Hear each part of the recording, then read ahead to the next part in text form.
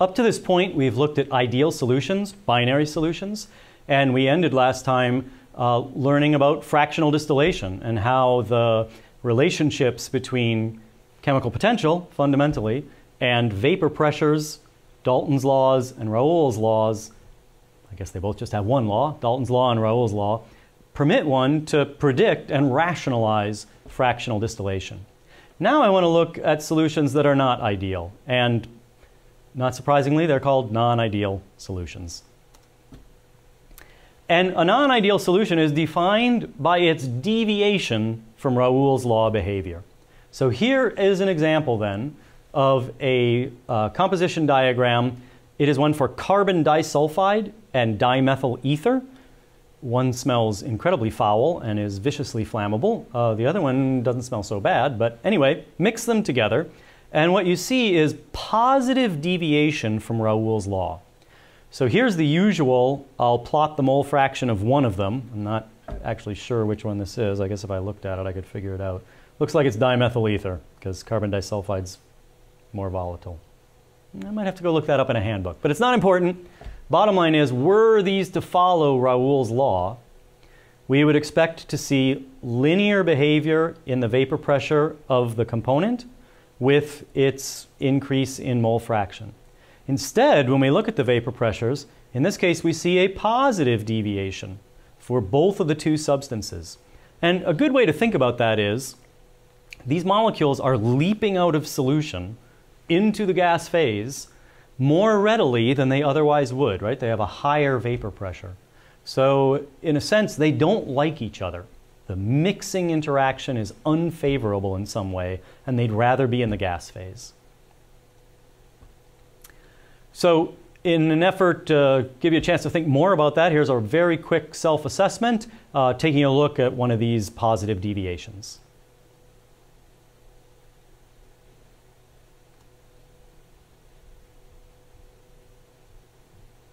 And here's the explanation behind that one. I'll give you a minute to pause the video and read up on it.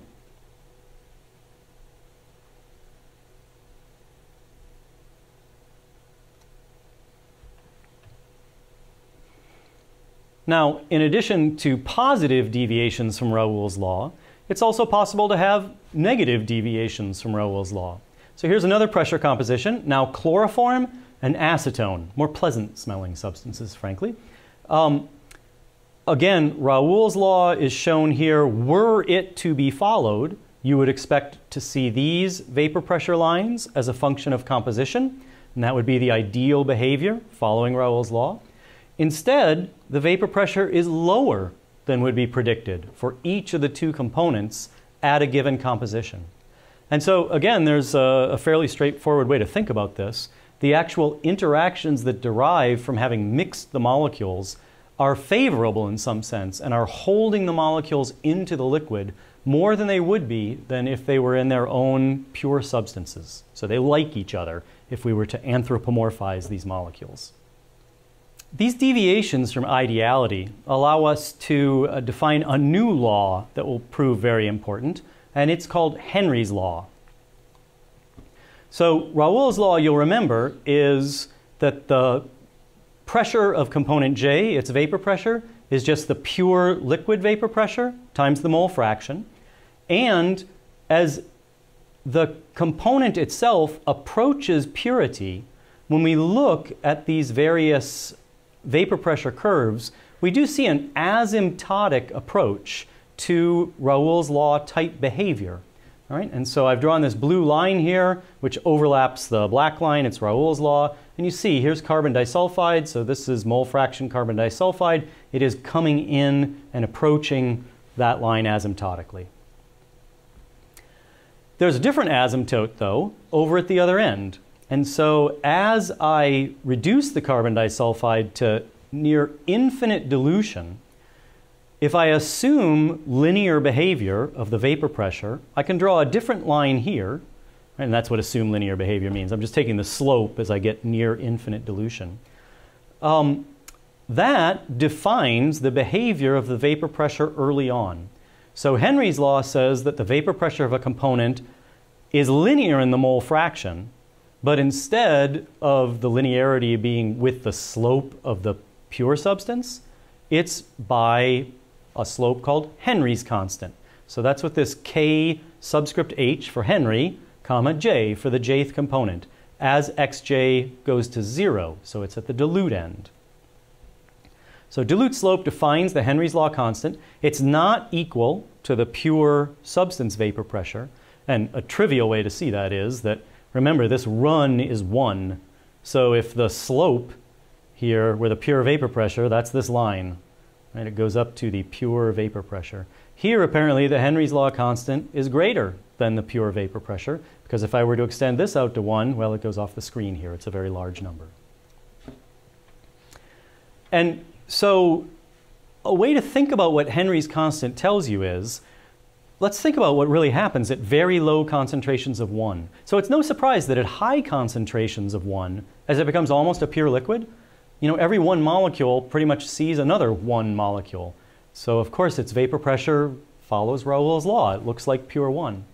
But by the time I'm down at infinitely dilute, instead of being surrounded by other 1s, I'm pretty much entirely surrounded by 2s.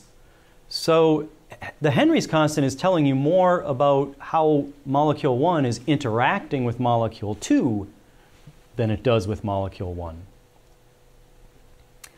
In fact, Raoult's and Henry's laws are, one dictates the other. So the Henry's law behavior of component 2, as its mole fraction goes to 0, is actually a thermodynamic consequence of the Raoult's law behavior of 1 as its mole fraction goes to 1, right? Those two are coupled. If mole fraction of 1 is going to 1, mole fraction of 2 is going to 0. So I actually want to prove that because I think it's important and it illustrates a use of chemical potentials. So let's start there. So the chemical potential of any component is the standard state chemical potential, 1 bar for instance, plus RT log the vapor pressure. That's for an ideal vapor. And so now when I take the differential of that, so d mu for any component, and I'll keep track now of 1 and 2, it's going to be RT. This is a number, by the way, right? That's a standard state number. You'd look it up in a book. Maybe it's 25. So there's no derivative for 25.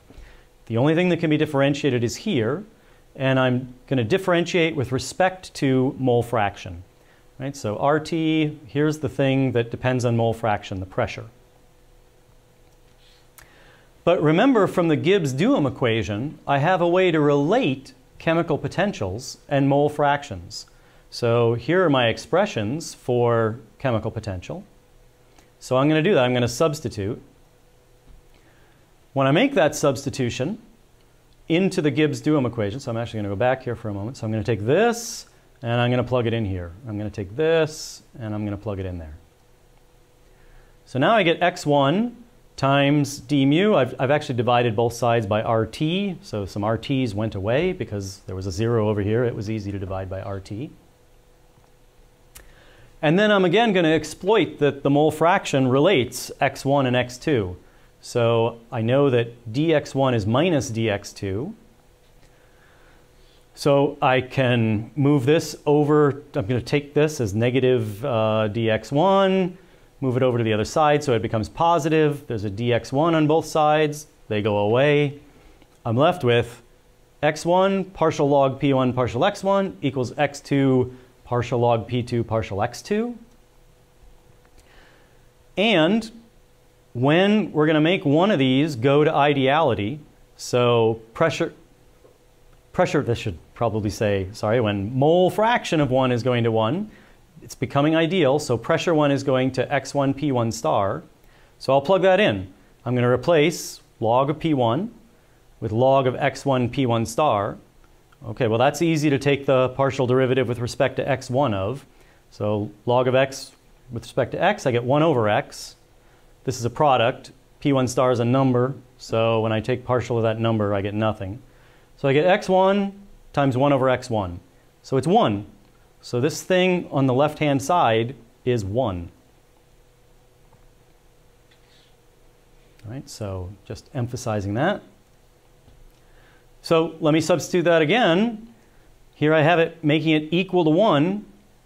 I'll now collect my mole fraction 2 over on one side. So I get partial log P2 equals 1 over x2, partial x2. I'm going to take an indefinite integral of both sides. So log P2 equals log x2 plus an integration constant. There's an integration constant on both sides. I'll collect them up into 1.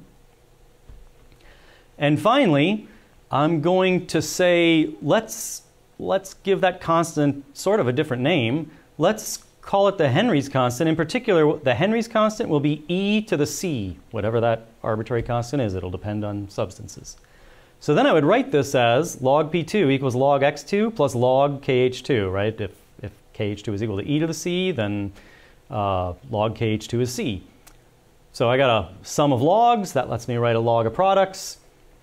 And when I take the anti-log of both sides, I finally arrive at P2 is equal to x2 times kh2. And that's what we were trying to prove, basically, that the act of substituting in Raoult's law for component 1, which is what we did on the last slide, requires that the behavior of component 2 follow this relationship, that x2 times kh2.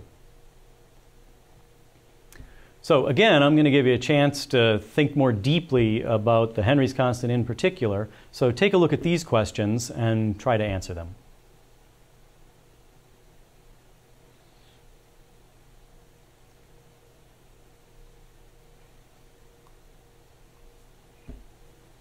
And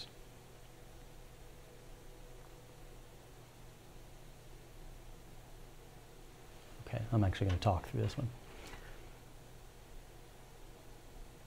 So again, while I usually leave these to be read because they tend to be self-explanatory, this one is so important I think I'll spend a moment on it.